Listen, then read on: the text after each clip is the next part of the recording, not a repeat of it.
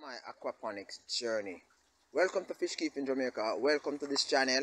It's hope that you will appreciate this video as I do an introductory video for my aquaponics series.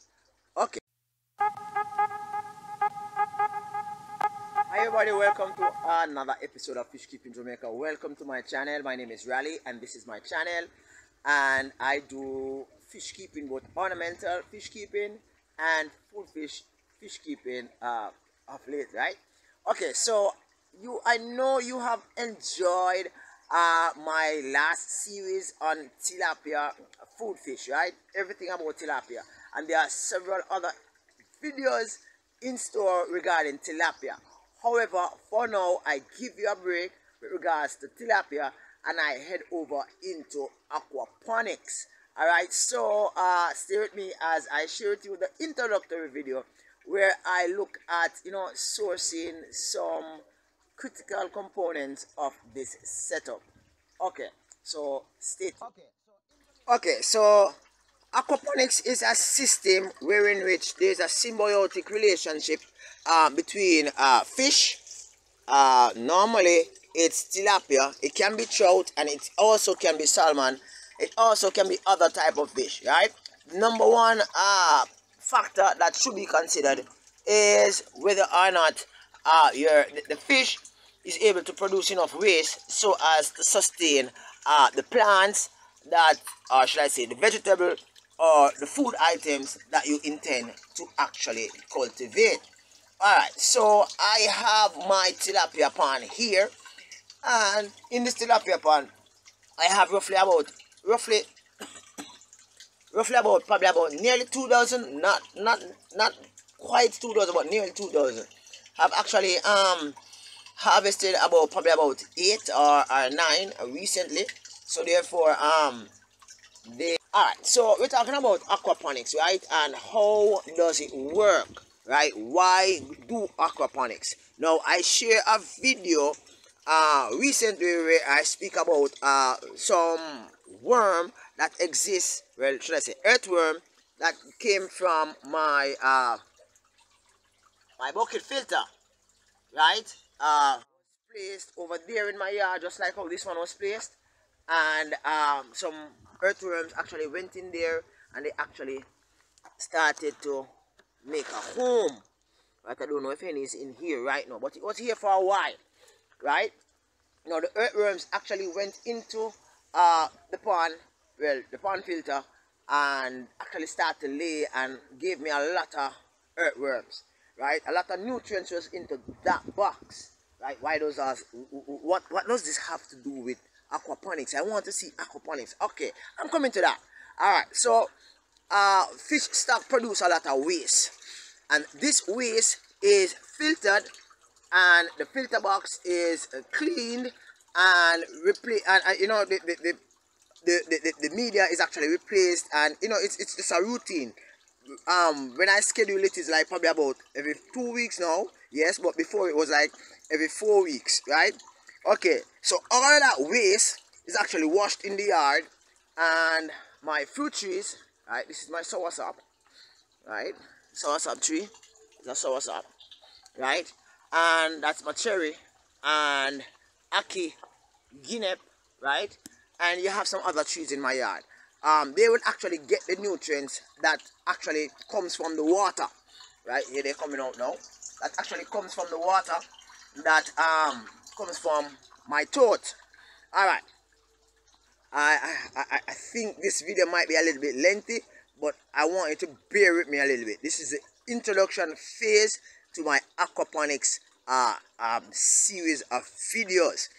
All right, so in aquaponics, what we are going to be doing, what persons have actually done over the years, is to actually harness the nutrients that comes from the fish pond, right, and make it the nutrients usable in planter bed.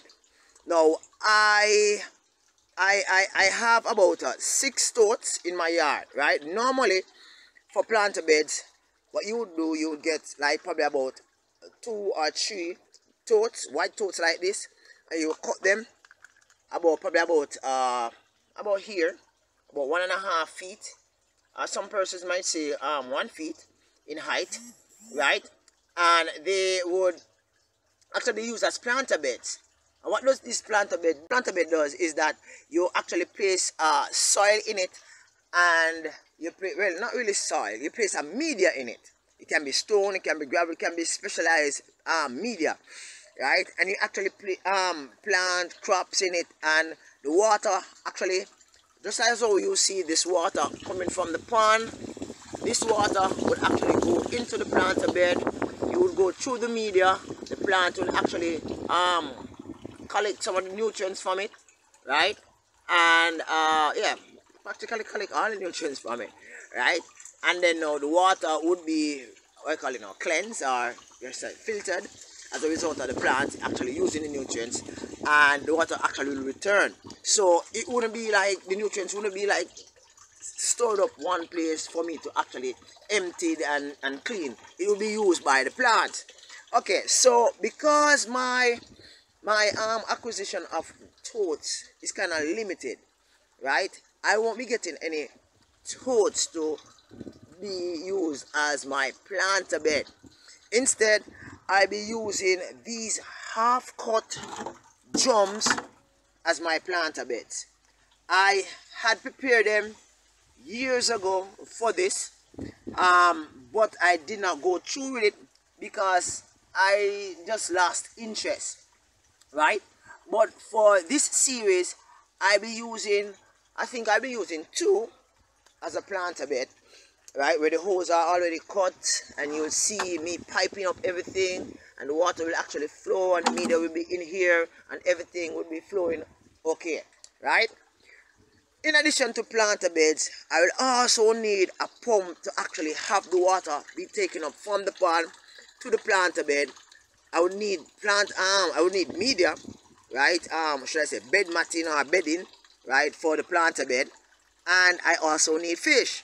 Now, because I have the tilapia fish and they are really producing a lot of waste, I decided that I am not going to harvest all of them. I left some for the main purpose of using the fish so as to catapult the whole system, get the system up and running, right?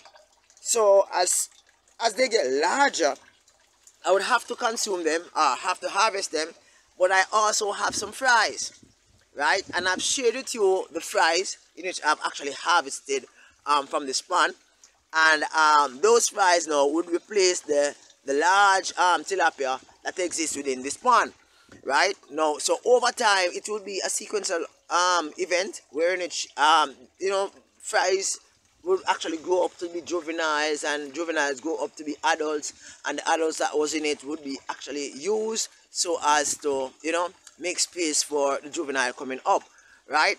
Now, I'll be going through several different phases.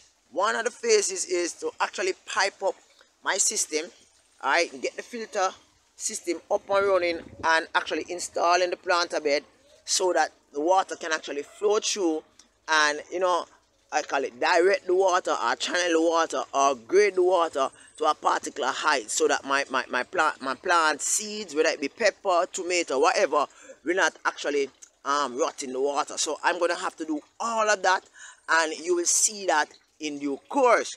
In addition to that, right, I'm going to have to build a table to actually be able to manage the planter bed on the top of the tote, right? I'm going to have to be looking into the pond sometime. Sometime I'm going to have to be collecting fries. Sometime I'm going to have to do water change. So therefore, I'm going to have a retractable table in which I can move from the tote over the tote on a regular basis. So all that you will see in the videos to come, right? It is an ongoing process, so it is expected that you will find it intriguing, and you yourself probably might even try it, right?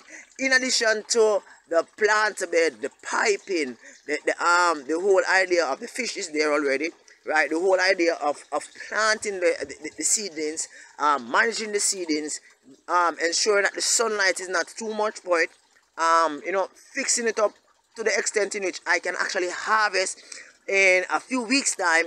All of that will actually be shared with you during the course of this series. This series promises to be one in which you can actually ask your question. You can hit me up on Instagram, and I will try my very best to assist you in whatever way possible. But for now, my fish is there, and they have been saved by the aquaponics series. So the large ones will be there for a bit, right? It is hoped that this video gives you a heads up as to what's to come. I appreciate you watching, right? Stay tuned, it promises to be interesting. Oh, and don't forget to like, share, and subscribe so you can see whenever the videos do come up, is published, so that you can actually join and you can be the first to comment.